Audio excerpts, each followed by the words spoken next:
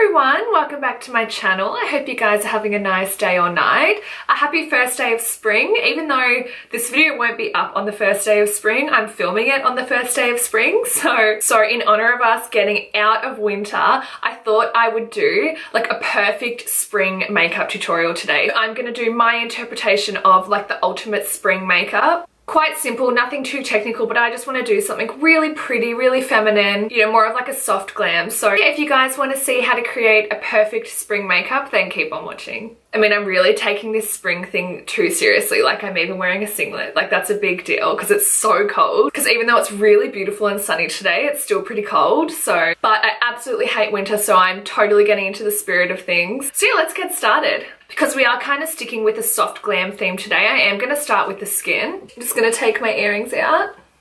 I'm just going to start off with my Badescu facial spray. So I'm just about to go in with primer. I'm just sanitizing my hands. The approach that I want to take with skin today is I don't want to go crazy glowy dewy. I mean, I still want the skin to look nice and healthy, but you know, realistically in spring it is quite windy, and if I'm going to have wet tacky skin and my hair down and it's going to blow in my face and stick to my skin, no thank you. So okay, so going in with my Illamasqua matte veil primer today. This primer is so long wearing and great if you've got really oily skin, which I think when we come into spring, of course we want to keep our skin hydrated, but you know, as the days get warmer and the days get longer and we're going to be outside more, you definitely do want to have a base that is long wearing. But of course, whatever primer is your favorite, you should use. Okay, and for foundations today, I'm going to go in with two of my favorites. I'm going to take my Nars Sheer Glow and my Loreal True Match, because I have just bronzed up my body a little bit. I know my skin is super pale, so I'm definitely going to have to take this foundation all over the skin, right the way down to my chest. And on my Morphe M492 brush, we're going to start painting. Another thing, guys, that I think it's super important to keep in mind about spring is as the sun comes out, you always want to protect your skin. So don't forget your sunscreen. I'm just literally so petrified of getting wrinkles that I wear SPF 50 sunscreen on my face every single day. Guys, and now always onto cream contour.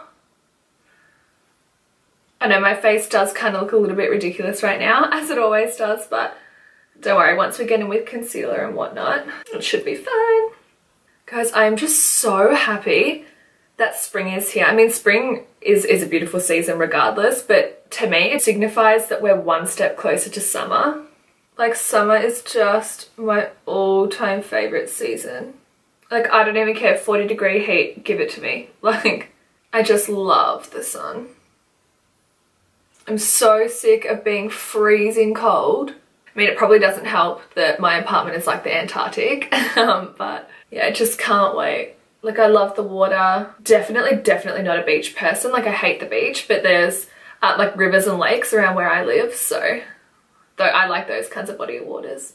What about you guys? What's your favorite season? And what's your like ideal temperature? My ideal temperature for a day would be like 35 degrees, which probably sounds so heinous to a lot of people, but yeah, I love the sun. Now onto concealer. I've really been getting back into my Tarte Tape Shape Concealer, but I also could not live without my Maybelline Fit Me Concealer. And because the Tarte concealer is quite full coverage and quite heavy, and my Maybelline is quite light and fluidy, it's quite hydrating as well, I like to go in and do the bulk of my concealing with my Maybelline. Just love the way that this feels on the skin. It's just so nice and light.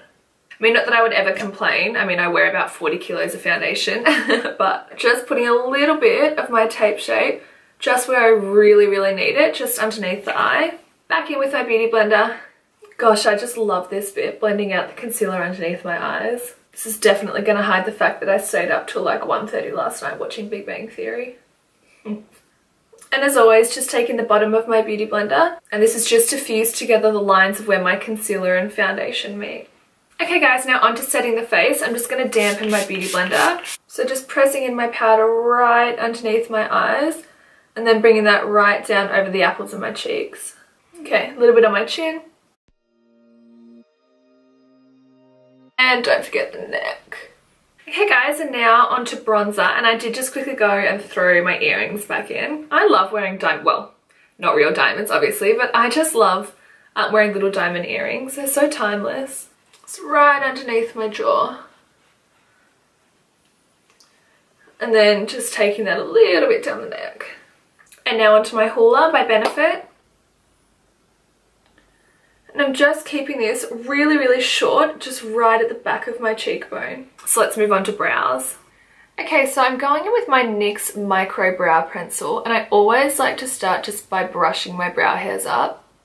I've been doing a different technique for my brows lately. Just taking the tip of my brow pencil. I'm just going to start off by mimicking some brow hairs.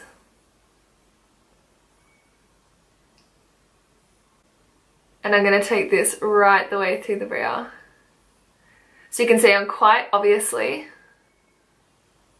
just drawing on some pretend brow hairs. And then once I get to the edge of my brow,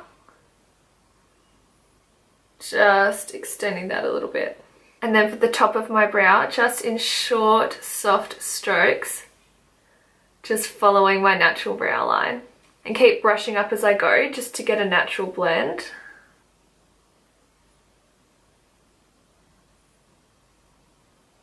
And just meeting up with the end of my brow. And now underneath, where we've created all my false brow strokes, I'm just going to softly draw in a defined line.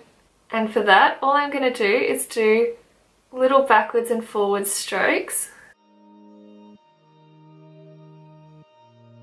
So that is the base of my brow done. Instead of physically getting in there and colouring it in to fill the gaps, I just take my pencil and where I see gaps, I'm just going to draw lines.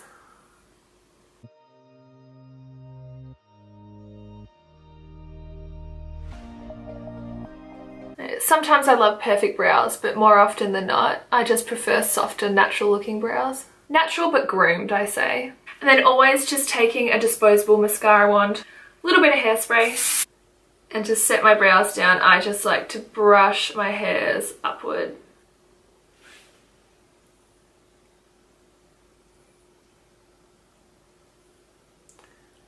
Okay. One brow done. Okay, so now that we have both of our brows on, for eyeshadow today, I'm going to go in with my Too Faced Natural Eyes palette. This is definitely an oldie but a goodie. If you guys can see, they've got some beautiful, beautiful colours in there. So for today's eye look, I'm going to go in with Heaven, Nudie, Cashmere Bunny, then maybe a tiny little bit of Sexpresso, which is a nice dark brown here. So starting off with Nudie, which is just a soft neutral brown. I'm going to use this as my transition shade, just on a nice big fluffy brush, and we're going to keep the eyes really, really simple today. So I'm just building up this Nudie colour. I love this palette so much. It is so versatile. I'm going to just quickly show you guys before I keep going with the eyes. So this eyeshadow right here, which is Silk Teddy, is the most beautiful, beautiful colour to use as a highlighter. I actually use this eyeshadow as a highlighter on my 21st birthday, so that's a big deal, you know it's good. and also the neutral browns that I showed you, so these three right here are amazing, amazing eyebrow colours. And then on that same brush, I'm just picking up Heaven, which is just like a neutral bone colour. It's like Brulee from MAC. And I'm just going to run this just over the mobile lid. And I actually used to use this eyeshadow to set underneath my eye. My gosh, you guys, this palette is bringing up so many memories. Even the eyeshadow that I used as my transition shade, I used to sometimes use as a contour on my really pale clients. And then just on a flat brush, I'm just taking Nudie, which was this shade we used as our transition. And I'm just going to run this underneath the eye.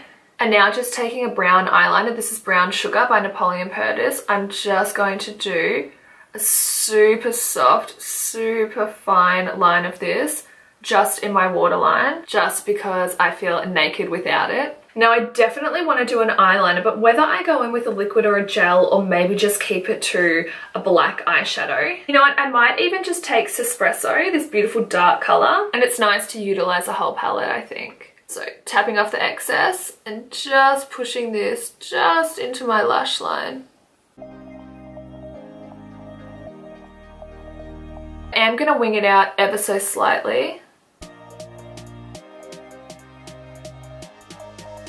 You know, using eyeshadow in place of eyeliner can be so nice sometimes. You still get that definition, but it's not as harsh. How beautiful is it using a brown as well? I did not think I was going to like this, but it's beautiful. I like it. And just quickly before we move on to eyelashes, I'm just going to take my Giella Cosmetics I Am Glam highlighter and I'm just going to highlight the inner corner of my eye, which I think is so pretty, so gorgeous anyway, but so lovely for spring. This is the same highlighter that I'm going to use to highlight the face, so it's good. We're keeping our products to a minimum. Just love highlighting my inner corners. So I'm just using my little mini Too Faced Better Than Sex mascara. So I'm just going to put on a good coat of mascara. Now I am going to go in with some individual lashes today. Now you absolutely don't have to. I mean, as you can see, this eye look looks so beautiful with just a little bit of mascara. But individual lashes just make me feel so pretty. I feel like I'd be cheating on myself if I wasn't using false lashes. So here I've just got my Ardell, and I'm going to go in with a mixture of mainly short and maybe a couple of mediums throughout the inner corner. So I've just finished popping on my individuals. And now just before we go into highlighter, I'm going to go in with the star of the show today. Now this is, as you can see, my very, very well loved blush. This is by MAC. It's in the colour Dame. I mean, I'm definitely not a blush person. I never really have been, but I do have a soft spot for really cool toned, soft baby pink blushes, and Dame just has my heart. So I'm just gonna pop this just through the back of the cheekbone, almost above where I contoured. Now for my face personally, I don't really like to keep the blush on the apples of my cheeks. It just kind of makes me feel a little bit chubby, which probably sounds so ridiculous, but I just prefer to keep it to the back of the cheekbone, which is a little bit 80s, but actually guys, I say I've never really been into blush, but when I was in high school, I was obsessed with wearing this blusher. Was it maybe Fleur Power by MAC, which is a bright kind of dark red pink. Like, it was heinous. I mean, I love it, but it was heinous, and I still remember it so vividly. I wore no tan, so I was really pale, like really full coverage. Wore massive long lashes, not necessarily thick, but really long lashes. No contour, no highlight, nothing. I would just plaster, and I mean plaster, this bright blush right the way over my cheek, and I loved it. It made me feel so pretty. It was like iconic for me. I just think adding a blusher is such a nice way to spruce up your makeup routine in spring. Oh, literally guys, this is my favourite blush ever. It's the best blush in the world. And if they ever discontinued it, actually let's not go there because I don't think you guys want to see me cry on camera. And then quickly, just for highlighter, I'm going to take again my Giella I Am Glam highlighter. Okay, so just a tiny little bit of highlighter. And now last but not least, moving on to lips, of course guys, as I have to take my Plum Roll by Napoleon Perdis. I am definitely doing a pale nude lip, but I just need a little bit of depth around the outsides of my lips. Okay, so just going around the outline. Do you guys actually want to know something so funny that I thought the other day? I see videos on YouTube all the time of like the do's and don'ts of makeup. So it'll be like the artist and they'll have one side of their face which is the do's and then the other side is the don'ts. And I always see like an overdrawn, really dark lip liner that's not blended, so it's really harsh. And I just laugh and think that is literally exactly how I do my lips. So I have to have a laugh. It's no shade or anything. I just think, oh, that's how I draw my lips on every day. Okay, so now I'm going to go in with a tiny little bit of my NYX Retractable Lip Liner in Natural. Just a little bit, because I am going to go in with a liquid lipstick. And for that, I'm going to be taking one of my all-time favourites. This is a NYX Soft Matte Lip Cream in Cairo, which is super light, so I'm just going to keep it to the centre.